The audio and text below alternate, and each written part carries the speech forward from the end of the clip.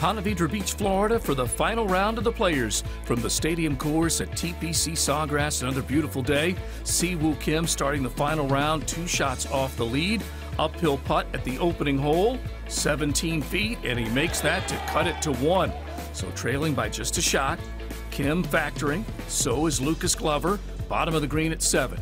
6 under at this point. Glover looking for this putt to fall from over 60 feet away.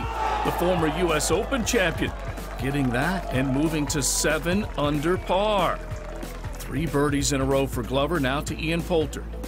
Second at 6, 121 yards.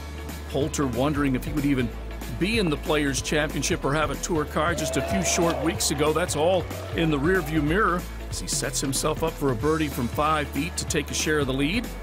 Back to Kim. Birdie at 7. This from 24 feet away, just a little left to right break. And the 21-year-old from South Korea getting fired up. Birdie there at 7, then a par at 8, and now this at 9. 18 feet. And Si Woo Kim in form. 3 birdies on the front side, and he would take control of the leaderboard. Louis Oosthuizen now for eagle at 11, trying to catch Kim. From 34 feet away, that one pours in off the front edge. And Oosthuizen getting back to 8 under par.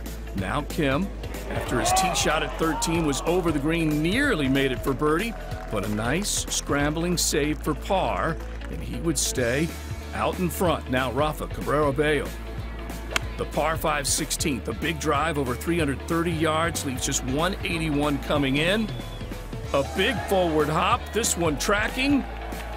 Cabrera Bello in for a double eagle. Yes, down in 2.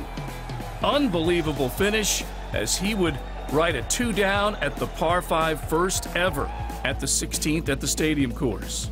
Now Ian Poulter. All sorts of struggles at 18 after a poor second, had to take a drop, but this 4th shot was nearly in. Magical. Poulter, just a tap-in bogey, he would finish at 7 under par. And think about what could have been there. Cabrera Bello, after making the double eagle at 16, he birdied 17, then found the water off the tee at 18, but he comes back with a nice finishing 4. He played the last 3 shots at the stadium course in 8 strokes. But the stage belonging to Si Woo Kim.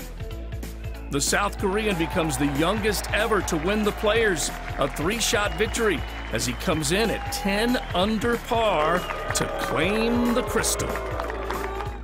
So we have our Players champion, 10 under the total after a 69 from Si Woo Kim, 3 better than Poulter and Oosthuizen.